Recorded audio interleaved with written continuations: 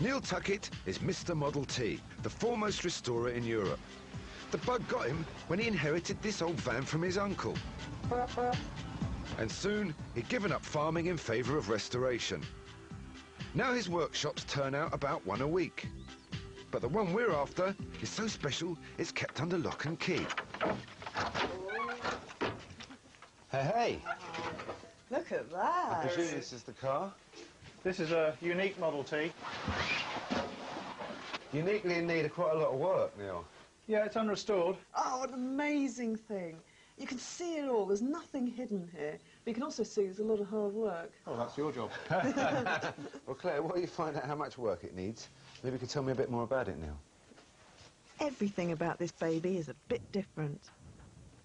This is not a standard Model T Ford engine. It's got overhead valves and a larger air intake, which means it's more efficient and therefore more powerful. Normally on a Model T, you'd expect the wheels to have wooden spokes like a cart, but this one's got metal discs. Very, very strong, very aerodynamic. This car has so much personality. I mean, look at the steering wheel. It's low down, it's mean, it's nasty, it's racing, it's heading forward. So where did Neil pick up this one-off? I found it on a farm in Herefordshire. The old boy had bought Model Ts in the 60s and he'd collected this off a farm somewhere nearby. It was all in bits and boxes. We knew it was something interesting, but we didn't know what. In the early 1990s, we'd worked out what the number plate was on the old radiator, and I saw a picture of it in one of these books. And then we realised it had some racing history. And here it is at Brooklands in 1912. And here's a picture of it. Oh, that's fantastic. With the body, and that's when it was known as the Golden Ford. That's really beautiful, isn't it? None of that's left. Unfortunately, the body doesn't seem to have survived. I imagine it was pretty dazzling when it came down. Yes, quite a sight to see. Claire, come and have a look at this. That rusting hulk in there. Isn't that beautiful? Look at the shine on it. Yeah. Gorgeous, isn't it? Even on a black and white photo, you can see all the reflections. All the reflections, Absolutely. that's right. Well, here's the deal, Neil. We think it'd be daft to take it away to get the mechanical restoration done somewhere else, seeing as you're the mechanical expert. But what we thought we would do is take it away and get the lovely bodywork done at a coach builder's. Would that suit you? That sounds good to me. Yeah, does that suit you? Yep. Fantastic. Well, Yep. that's the deal. You're on. And hopefully, Neil, the next time you see it, it'll be at Brooklands racetrack. Oh, excellent. All shiny and beautiful. Well, I'm looking forward to taking it up the test hill. Fantastic. Well, all I've got to do now is go and try and find someone who knows how to build this lovely coachwork. Are you off to the library then? It would seem that way, Claire. Can't keep you out then, can we? See you later. Good luck. Bye then. Our goal is to have the Golden Ford screaming along the famous home banking, what's left of the Brooklands racetrack, the world's first purpose-built motor racing circuit. We also want to fulfill Neil's dream of powering her up the famous Brooklands test hill. Back then, a good time was 7.9 seconds. Quite a challenge for Neil. And if we aren't going to push her up, then Claire and Neil are going to have to sort out her chassis, See how far out it is, Pete. tune up her engine, and attend to a very dodgy rear wheel.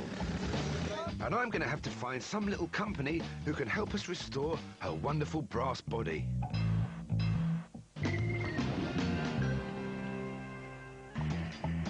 This week's challenge takes us to the dawn of the automobile. It's a 1911 Model T Ford. But this one's no black banger, it's the Golden Ford, a brass-bodied thoroughbred with a pedigree to prove it. And whilst Claire and her owner Neil Tuckett get to grips with what's left of her, I'm out on the road burdened with questions. Why would the ultimate utilitarian vehicle like the Model T Ford be turned into a racing car? Why was it chosen? And more importantly, what happened to our car, the Golden Ford, to make her what she was? I need to find a historian, somebody who knows about these kind of things. And I think I know where to find one. Right, Neil, I know it's in one hell of a state, but we can start Back in the workshop, and Neil and I are thinking about sparking her up.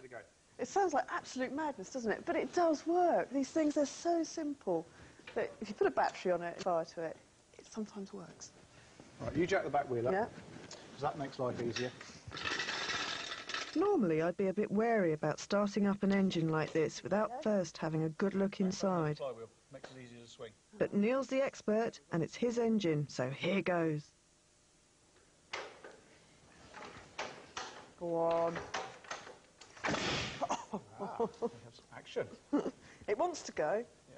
You just hold that about there. Make sure it doesn't. Yeah.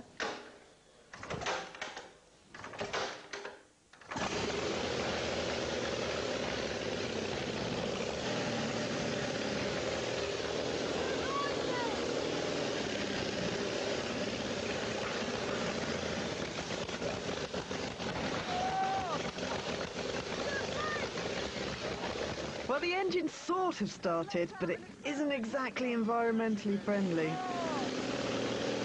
To make it clean and mean for the pits, we're going to have to rebore the whole engine and tune it up. The rest of the work should be fairly simple. We'll need to check that the chassis is okay. Replace the spoked front wheels with discs like those she had in 1913. Luckily, Neil's got 2 lying around. But the tyres are ancient, so a new set will need to be made. And then, of course, there's that wonderful brass body, a brilliant mix of sexy good looks and true Grand Prix aerodynamics. This is one of my favourite bits of restoration, taking it apart. You don't know what you're going to find or if it's ever going to go back together again. Got one very, very small spanner, one very, very big spanner. It's got to fit somewhere.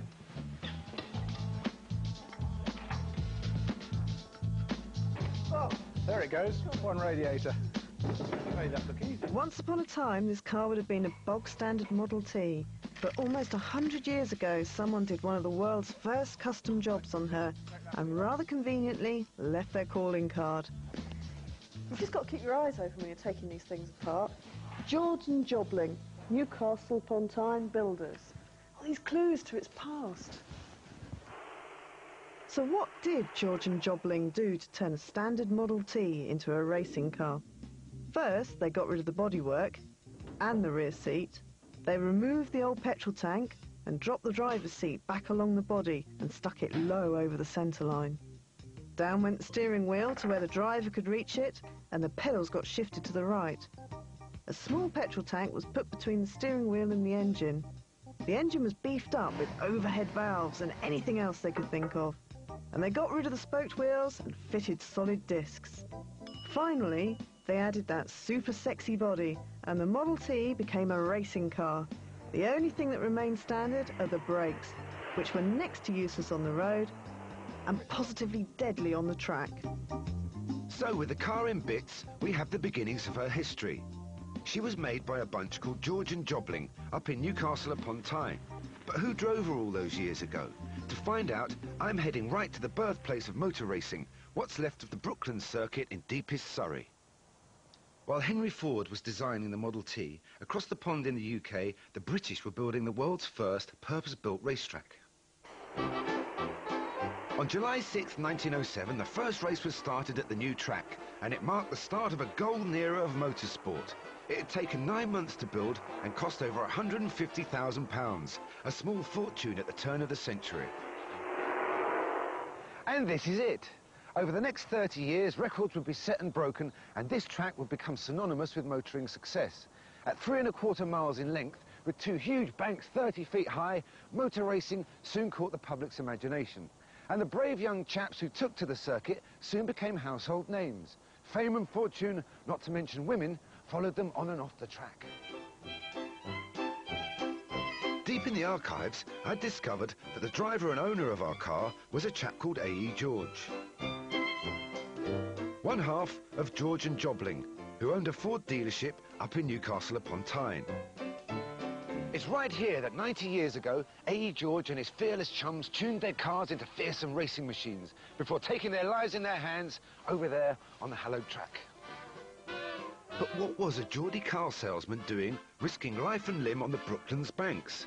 I'm hoping motor racing historian David Burgess-Wise knows the answer. The people who came down here were the pioneers, brave men who wanted to go faster than anybody else, and the dealers who came down here, people like A.E. George, they had something to prove.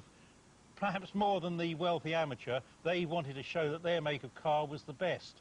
So that's where the phrase win on Sunday, sell on Monday came from? Exactly. And racing a Model T Ford, I can tell you, is a pretty dangerous pastime.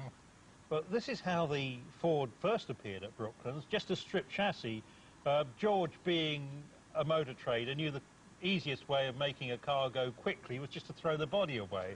So that's just what he did. One seat, and in fact he made it so light that he had to put a piece of pig iron over the back axle to keep the wheels on the track. So really it was nothing but a giant pram with an engine. Well, exactly. And if you look Then at in 1913, George covered up the pram with its super sexy brass body.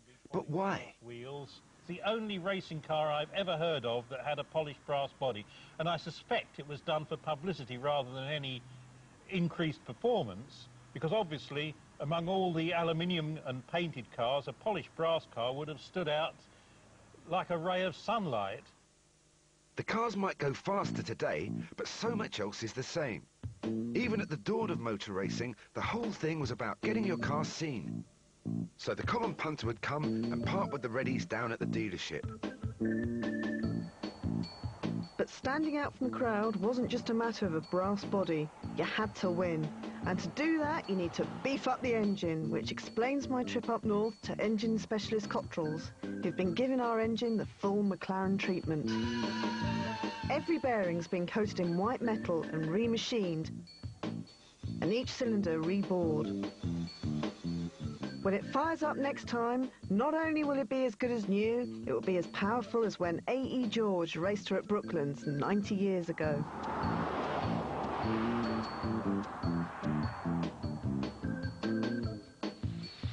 But when I got back to the workshop, all was not well. Neil and his assistant Peter had discovered a problem with the chassis, which could literally knock us off track. We've got a hump, we've got a dip here where the engine sits, so we've got to get that out, and we've got to get rid of this twist. It's not surprising that the chassis has a bend or two. The banking at Brooklands was an unforgiving place, and with brakes little better than a bicycle's, a prang or two was inevitable. But what's the best way to fix a race-bent Ford chassis? Simply flatten it with another Model T. Right. Yeah. You're not really going to drop the car on it, are you? I am, honestly. The only way we're going to get this straight. We don't have to fix two Right, Model Ts. Yeah, somewhere there. Good boy. Somewhere about there. Right, happy with that? No. Nervous? Doubting me. It'll work, have faith. Are you absolutely sure? Coming down slower. Yeah. Inch. Right, go for it. Touching now. Right. You can see it bending. Which way you go? This is the great thing about the Model T. It is so simple. This chassis may look like a bed frame, but it's made of high-tech metal. If we've managed to straighten it, it will be the only thing keeping the car together at speeds of over 75 miles per hour. Level along the top now. Right, that's pretty good. That side's not bad either. Is this my present? Ah, yes, here it is. Oh, brilliant. Look at that. With the chassis flattened, we can turn our attention to our reconditioned engine, a 3-litre brute of a thing.